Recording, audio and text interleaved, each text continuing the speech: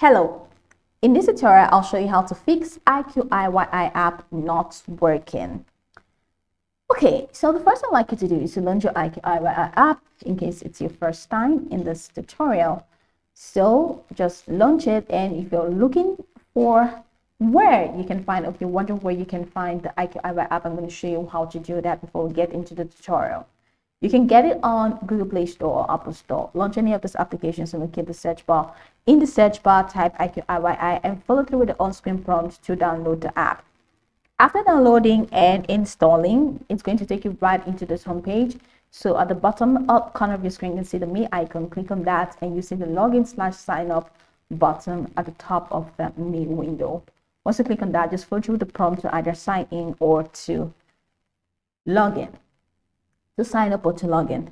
Now, whichever one you choose, do that, and it takes you right into this fantastic homepage where you can now explore all of it yourself in exciting time. So now that we're here, how can you fix IQIYI app not working? So let's say you try to open the application and it's not working. Here are a few steps that you can take.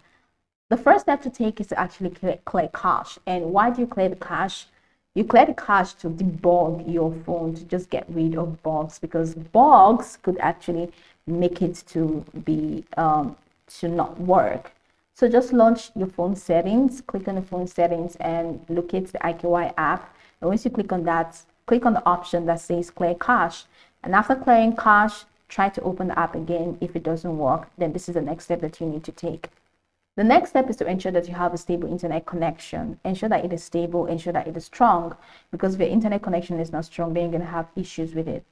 After confirming that and you've cleared your cache and it's still not working, the next thing that you'd like to do is to restart or to reboot your phone.